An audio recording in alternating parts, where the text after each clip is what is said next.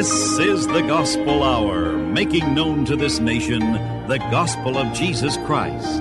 Stay tuned for today's message that was preached and recorded by the founder of the Gospel Hour, Evangelist Dr. Oliver B. Green.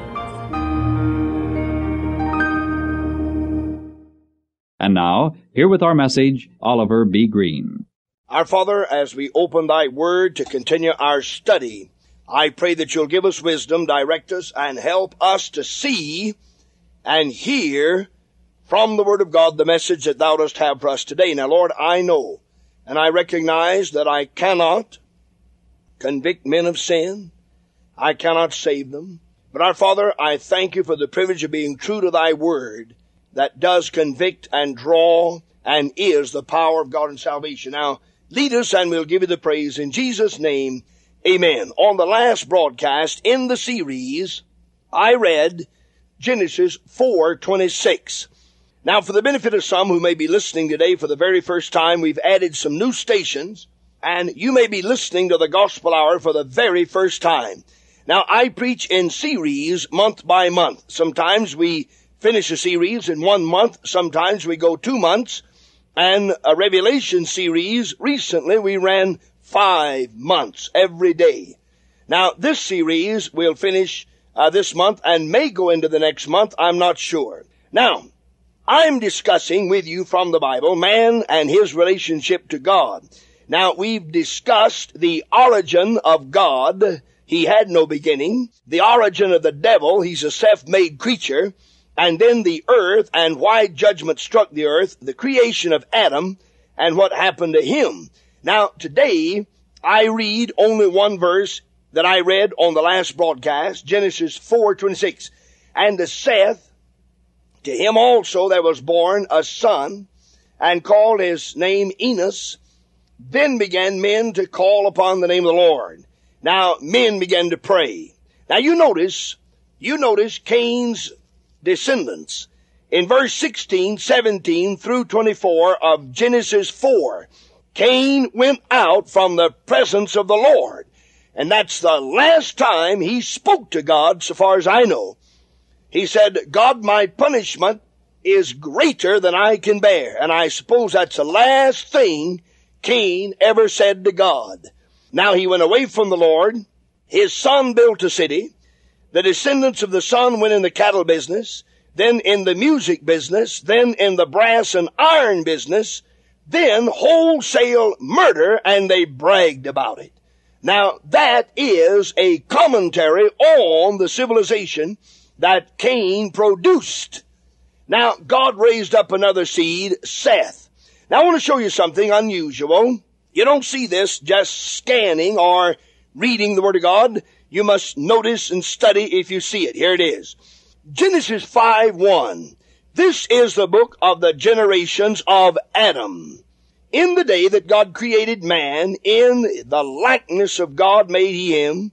Male and female created he them, and blessed them, and called their name Adam, in the day when they were created. And Adam lived 130 years, and begat a son in his own likeness, after his image, and called his name Seth. Now notice, and the days of Adam after he had begotten Seth were 800 years. And he begat sons and daughters, and all the days that Adam lived were 930 years, and he died. Now underline those 3 words. Now let me show you something. You know, a lot of people say, and of course the devil said to Sister Eve, eat the fruit. You're not going to die. Thou shalt not surely die. Thou shalt not surely die. Now that's what the devil said to Eve. Eve said, God said, thou shalt not eat of it, neither shall you touch it, lest you die. Now, we went through that. I told you that Eve misquoted God. Now the devil said, you're not going to die. Eve, thou shalt not surely die. Now, some say today, well, preacher, they didn't die. I beg your pardon, they did. They died spiritually the very second they ate the fruit. And they died physically that same day. Now, what do I mean by that? In 2 Peter 3 and verse 8, Beloved, be not ignorant. You know, God hates ignorance. And I'm not talking about getting a college degree or a university degree. That's wonderful to have. But a lot of people who have a degree from some universities are still ignorant, because the fear of the Lord is the beginning of knowledge. Proverbs 1:7. Now, in 2 Peter 3:8, but beloved, be not ignorant of this one thing. Now, God, as I said, hates ignorance, and the Bible is the book of perfect knowledge, and the Holy Ghost wrote the Bible. He dictated to holy men, and they wrote what the Holy Ghost dictated. Yes, I believe in the verbal inspiration of the Scriptures, in spite of the fact that one of the outstanding religionists of this day declares that he knows great men of God who do not believe in the verbal inspiration of the Bible. Now, I can't see that. I can't understand how anybody could say that a man could be a man of God if he didn't believe in the verbal inspiration of the Bible. Now, what we mean by that is this.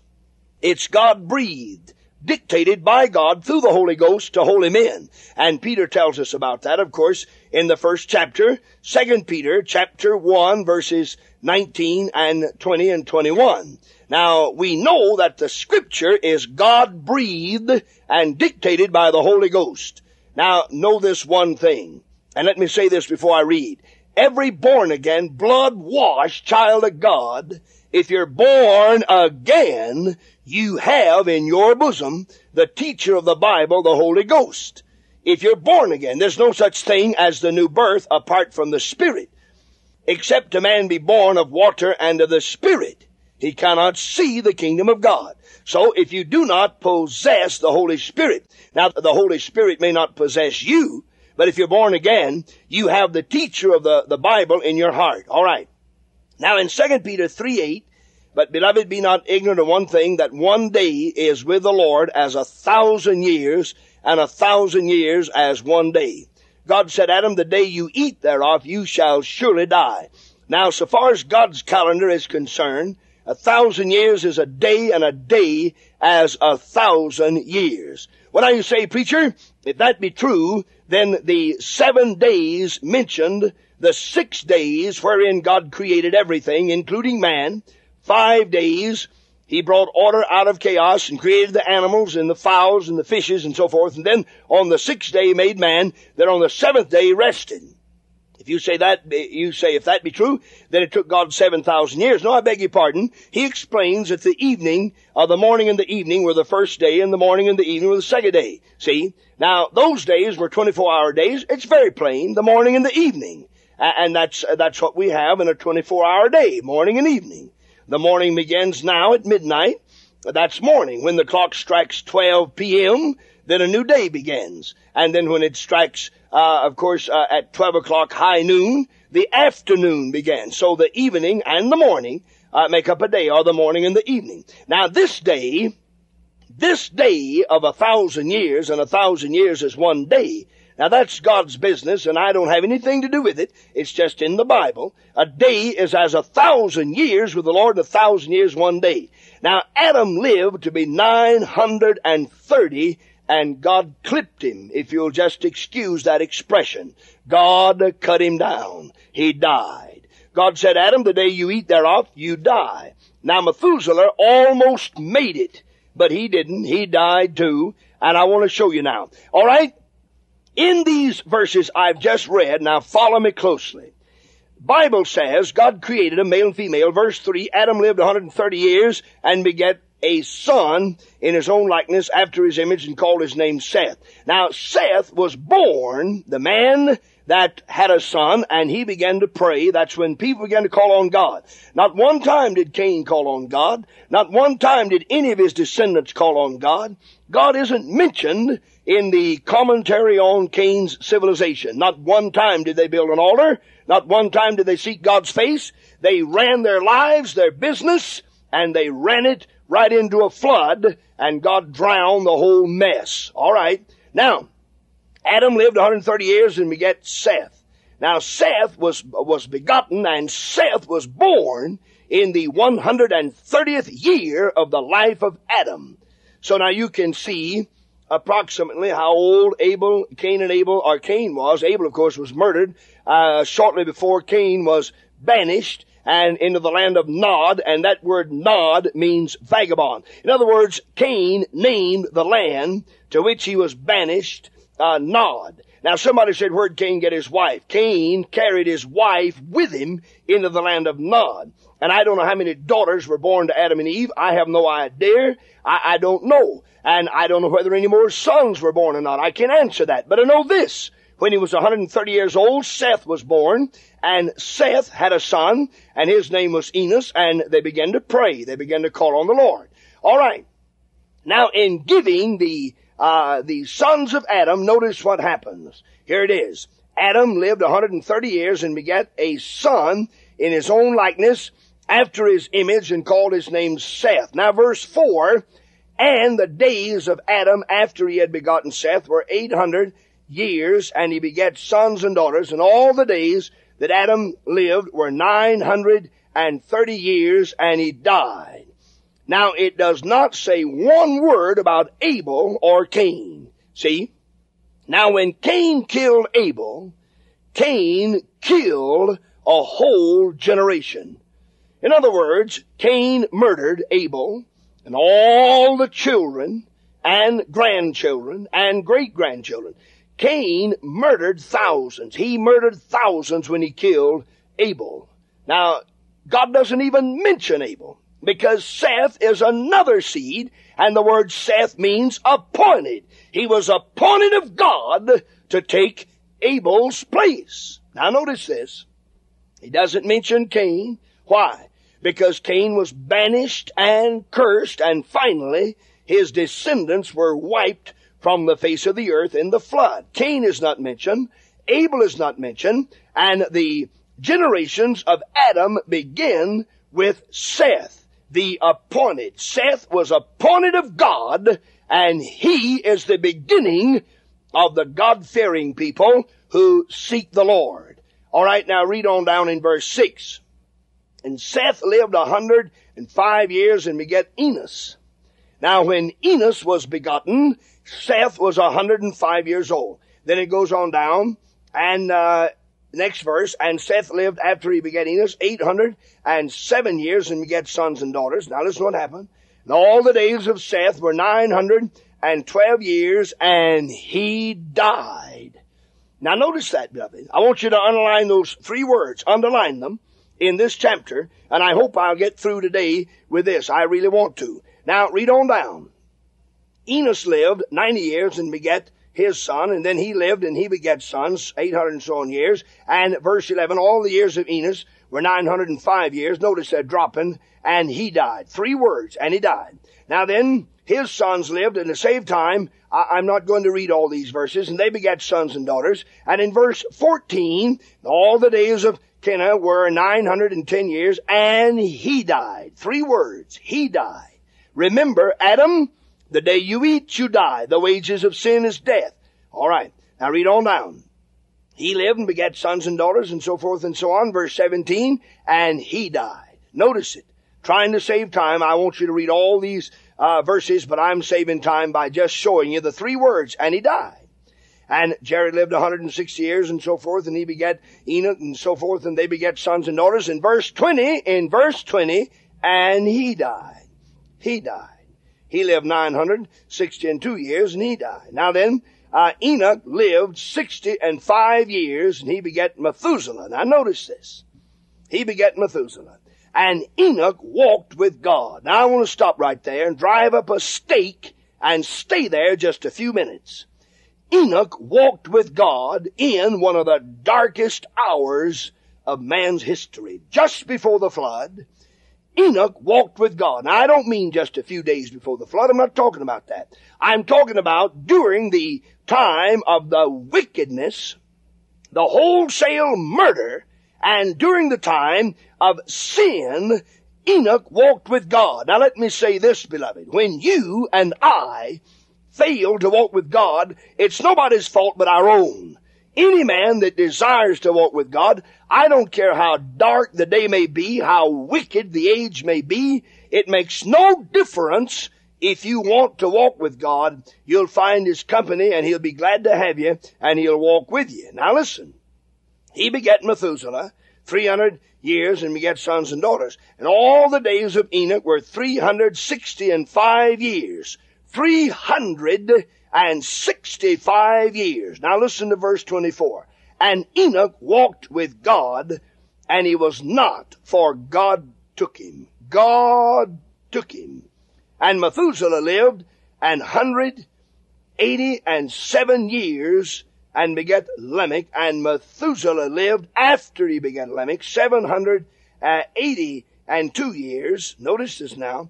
Methuselah lived 187 years, and begat Lamech. And then he lived, after that, 782 years, and begat sons and daughters. And all the days of Methuselah were 969 years, and he died. 969 years. He lacked 31 years living God's day. A day is as 1,000 years, and 1,000 years day. No man ever lived a day according to God Almighty's day. So Methuselah died. Lamech lived 182 years, and he begat a son, and so forth, and called his name Noah, and right on down the line. Now then, let me show you this now. I want you to see it. Adam begat sons and daughters, and he died. That's verse 5. All right, that's 1. In verse 8, he died. That's 2. In verse 11, and he died. That's 3. All right, in verse 14, and he died. That's 4. In verse 17, and he died. That's 5. In verse 20, and he died. That's 6. 6. Then Enoch walked with God, and God took him. Enoch walked with God, and God took him. Now then, beloved, listen to me. A day is as 1,000 years with the Lord, and 1,000 years as one day. 6 men lived and begat sons and daughters, and they died. And the 7th one, Enoch, was translated. Now listen, I'm not a date setter, but I want to show you something today that might be interesting to you. If a day is as 1,000 years, the Lord, and 1,000 years one day, God labored 6 days and rested on the 7th. Now then, 4,000 years before Christ, 2,000 years since Christ, 4 and 2 is 6. That's 6,000 years. Men have been dying. And remember, Enoch, the 7th, was translated. Now, so far as I'm concerned, I believe that it's about time for the church, and Enoch is a type of the rapture. Enoch is a type of the rapture. Those of us who will be caught up to meet Jesus in the air without dying. Enoch walked with God in a dark day just before the flood, when wickedness was rampant and God repented that he'd made a man.